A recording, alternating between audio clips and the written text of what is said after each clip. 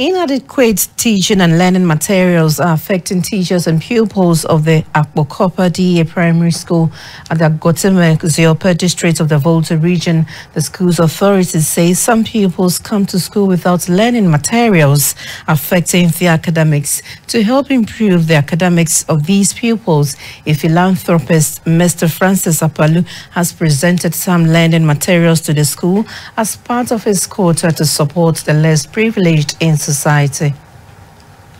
The items presented to management of the Akpokope DA Primary School at Akpokope district of the Volta region include stationaries, 50 sets of school uniforms, plug and print, copy and scan machine, a projector and teacher's fabric. The philanthropist, Mr. Francis Apalu, was hopeful that the teaching and learning materials will help improve the academic performance of pupils in the school.